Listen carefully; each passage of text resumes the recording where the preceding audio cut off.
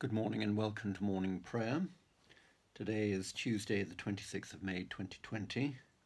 We are in that period between Ascension Day and the day of Pentecost. We celebrate the feast today of St. Augustine of Canterbury, the first archbishop who died in 605. There are also two commemorations. We commemorate John Calvin, the great reformer who died in 1564, and Philip Neri, who was founder of the Oratorians and was a well-known spiritual guide who died in 1595. I'm going to read an extract from Exciting Holiness regarding St. Augustine of Canterbury. And we read that Augustine was the prior of the monastery of St. Andrew in Rome. In 596, at the instigation of Pope Gregory the Great, he was dispatched as the leader of a group of 40 monks to re-evangelize the English church. Augustine appears not to have been a particularly confident person, and in Gaul he wanted to turn back. But Pope Gregory's firm resolution held the group to their mission. The monks finally landed in Kent in the summer of 597, where they were well received by King Ethelbert, whose wife Bertha was a Christian. Once established, Augustine returned temporarily to Gaul to receive ordination as a bishop. Pope Gregory would have preferred London to have become the primatial see, but in the event Canterbury was chosen, and thus Augustine became the first Archbishop of Canterbury. He died in either 604 or 605. Let us pray. O Lord, open our lips, and our mouth shall proclaim your praise. Send your Holy Spirit upon us, and clothe us with power from on high. Alleluia. Blessed are you, Creator God, to you be praise and glory forever. As your Spirit moved over the face of the waters, bringing light and life to your creation, pour out your Spirit on us this day, that we may walk as children of light, and by your grace reveal your presence. Blessed be God, Father, Son, and Holy Spirit. Blessed be God forever. Bless the Lord, O my soul, and all that is within me, bless his holy name. Bless the Lord, O my soul, and forget not all his benefits, who forgives all your sins, and heals all your infirmities, who redeems your life from the pit, and crowns you with faithful love and compassion, who satisfies you with good things, so that your youth is renewed like an eagle's. The Lord executes righteousness and judgment for all who are oppressed. He made his ways known to Moses, and his works to the children of Israel. The Lord has established his throne in heaven, and his kingdom has dominion over all. Bless the Lord, you angels of his, you mighty ones who do his bidding, and hearken to the voice of his word. Bless the Lord, all you his hosts, you ministers who do his will. Bless the Lord, all you works of his in all places of his dominion. Bless the Lord, O my soul. Glory to the Father, and to the Son, and to the Holy Spirit, as it was in the beginning, is now, and shall be forever. Amen. The night has passed, and the day lies open before us. Let us pray with one heart and mind.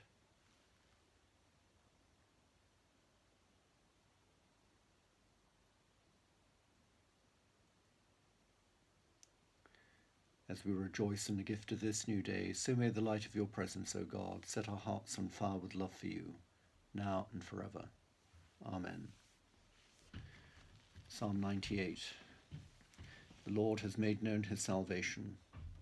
Sing to the Lord a new song. For he has done marvellous things. His own right hand and his holy arm have won for him the victory. The Lord has made known his salvation. His deliverance has he openly shown in the sight of the nations. He has remembered his mercy and faithfulness towards the house of Israel. And all the ends of the earth have seen the salvation of our God. Sound praises to the Lord, all the earth. Break into singing and make music. Make music to the Lord with the lyre and the voice of melody, with trumpets and the sound of the horn. Sound praises before the Lord the King. Let the sea thunder and all that fills it, the world and all that dwell upon it. Let the rivers clap their hands, and let the hills ring out together before the Lord, for he comes to judge the earth. In righteousness shall he judge the world, and the peoples with equity. The Lord has made known his salvation. Lord God, just and true, you make your salvation known in the sight of the nations. Tune the song of our hearts to the music of creation, as you come among us to judge the earth, through Jesus Christ our Lord. Psalm 99. The Lord is King, let the peoples tremble. He is enthroned above the cherubim, let the earth shake. The Lord is great in Zion, and high above all peoples. Let them praise your name, which is great and awesome. The Lord our God is holy. Mighty King who loves justice, you have established equity. You have executed justice and righteousness in Jacob. Exalt the Lord our God. Bow down before his footstool, for he is holy. Moses and Aaron among his priests, and Samuel among those who call upon his name. They called upon the Lord, and he answered them. He spoke to them out of the pillar of the cloud. They kept his testimonies and the law that he gave them. You answered them, O Lord our God. You were a God who forgave them and pardoned them for their offences. Exalt the Lord our God and worship him upon his holy hill. For the Lord our God is holy. Lord God, mighty King, you love justice and establish equity. May we love justice more than gain, and mercy more than power, through Jesus Christ our Lord. Psalm 100. The Lord is gracious, his steadfast love is everlasting. O be joyful in the Lord, all the earth. Serve the Lord with gladness, and come before his presence with a song. Know that the Lord is God. It is he that has made us, and we are his. We are his people and the sheep of his pasture. Enter his gates with thanksgiving, and his courts with praise. Give thanks to him and bless his name. For the Lord is gracious, his steadfast love is everlasting, and his faithfulness endures from generation to generation. The Lord is gracious, his steadfast love is everlasting. O Christ, door of the sheepfold, may we enter your gate with praise, and go from your courts to serve you, in the poor, the lost, and the wandering, in this day and all our days. Glory to the Father, and to the Son, and to the Holy Spirit, as it was in the beginning, is now, and shall be forever. Amen. The first reading is taken from the book of Numbers, chapter 22, reading from verse 36 to chapter 23, verse 12. When Balak heard that Balaam had come, he went out to meet him at Ir-boab, on the boundary formed by the Arnon, at the farthest point of the boundary. Balak said to Balaam, "Did I not send to summon you? Why did you not come to me? Am I not able to honor you?" Balaam said to Balak, "I have come to you now, but do I have power to say just anything?" Alexa, stop. The word God puts in my mouth. That is what I must say. Then Balaam went to Balak, and they came to Kiriath Huzoth. Balak sacrificed oxen and sheep, and sent them to Balaam, and to the officials who were with him. On the next day Balak took Balaam and brought him up to Bamoth Baal, and from there he could see part of the people of Israel.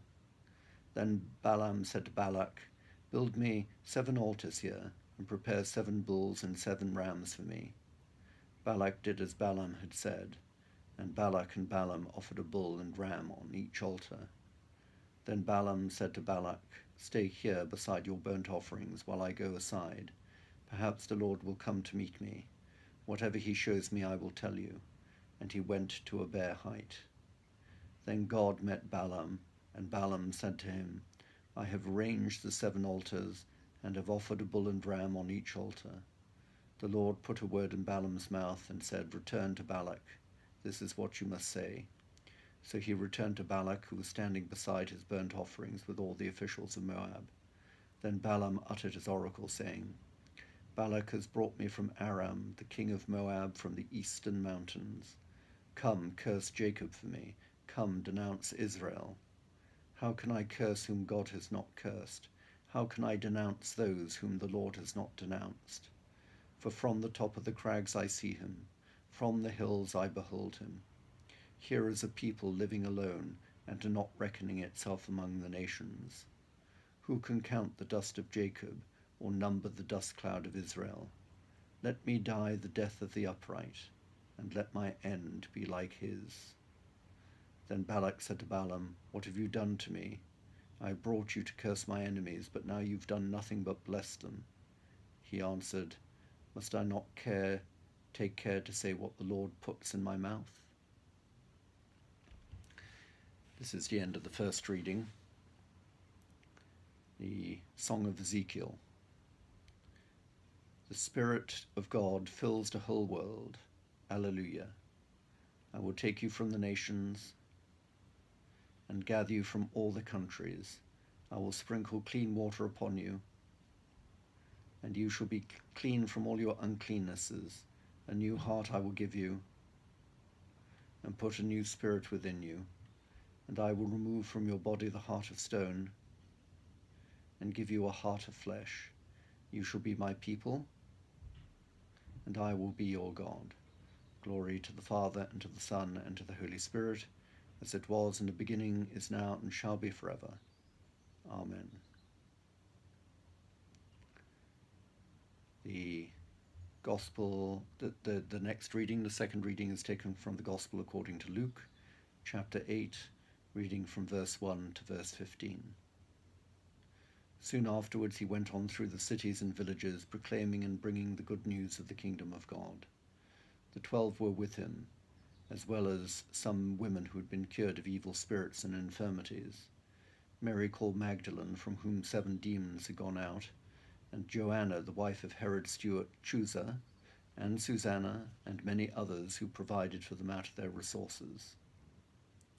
When a great crowd gathered and people from town after town came to him, he said in a parable, "A sower went out to sow his seed. And as he sowed, some fell on the path and was trampled on, and the birds of the air ate it up. Some fell on rock, and as it grew up, it withered for lack of moisture. Some fell among the thorns, and the thorns grew with it and choked it. Some fell into good soil, and when it grew, it produced 100-fold. And as he said this, he called out, 'Let anyone with ears to hear listen.' Then his disciples asked him what this parable meant. He said, 'To you it has been given to know the secrets of the kingdom of God, but to others I speak in parables, so that looking they may not perceive, and listening they may not understand. Now the parable is this: the seed is the word of God. The ones on the path are those who have heard. Then the devil comes and takes away the word from their hearts, so that they may not believe and be saved. The ones on the rock are those, when they hear the word, receive it with joy. But these have no root and believe only for a while, and in a time of testing fall away. As for what fell among the thorns, these are the ones who hear, but as they go on their way they are choked by the cares and riches and pleasures of life, and their fruit does not mature. But as for that in good soil, these are the ones who, when they hear the word, hold it fast in an honest and good heart, and bear fruit with patient endurance." Here ends the second reading. the responsory. Come, Holy Spirit, fill the hearts of your people, and kindle in us the fire of your love. All who are led by the Spirit of God are children of God and fellow heirs with Christ.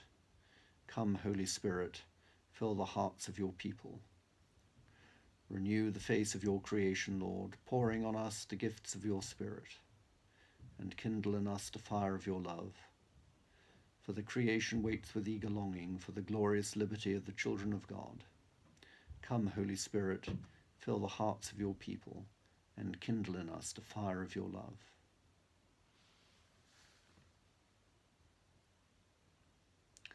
The Gospel Canticle,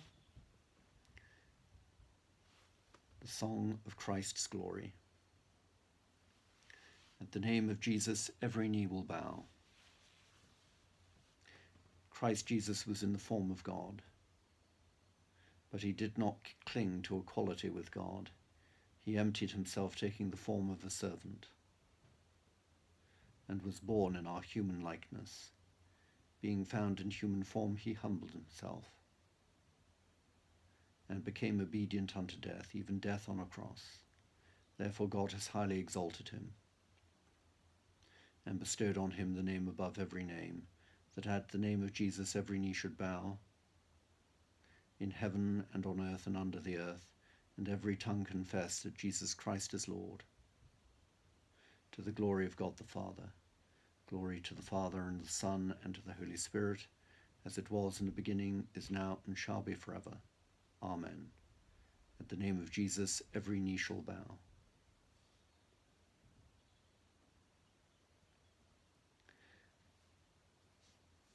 We offer up our prayers of intercession, and we pray today for the day and its tasks.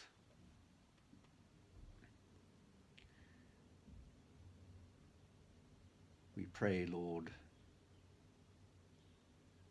again, that you would help us to introduce a little bit of system and order into our lives.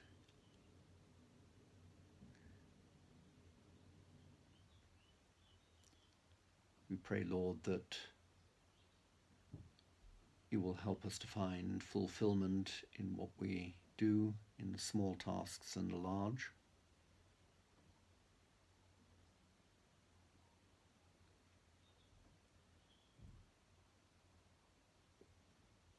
Lord, hear us. Lord, graciously hear us. We pray for the world and its needs.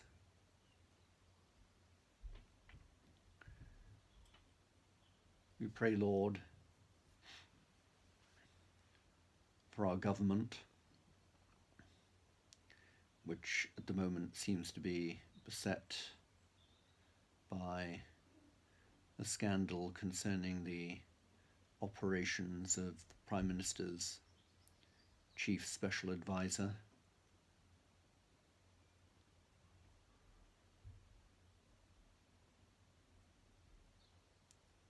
We pray, Lord, that this would not be a distraction to the onerous and great task set before it, namely how we respond to the crisis and enter into that tension between the importance of honouring and preserving life and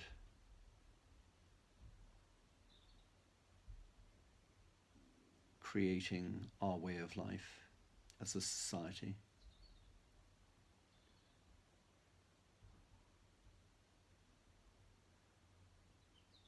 Lord, hear us. Lord, graciously hear us. We pray for the Church and her life. We pray in particular, Lord, for the future of the Church of England, in the light of the news that the Archbishop of York, the new Archbishop of York, Stephen Cotterill, will undertake a wide-ranging view which may lead to radical changes in the way that ministry is configured and ordered in the church.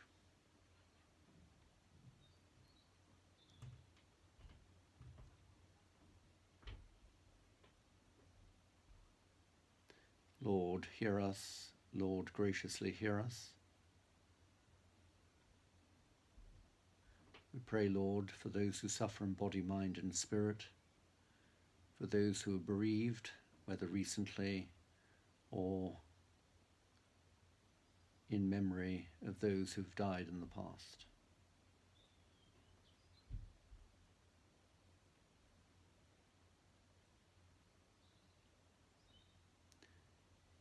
Lord, hear us. Lord, graciously hear us. Almighty God, whose servant Augustine was sent as the apostle of the English people, grant that as he laboured in the Spirit to preach Christ's gospel in this land, so all who hear the good news may strive to make your truth known to the world, through Jesus Christ, your Son, our Lord, who is alive and reigns with you in the unity of the Holy Spirit, one God, now and forever. Amen. Be made one by the power of the Spirit, as our Saviour taught us, so we pray. Our Father in heaven, hallowed be your name. Your kingdom come, your will be done, on earth as in heaven. Give us today our daily bread. Forgive us our sins, as we forgive those who sin against us.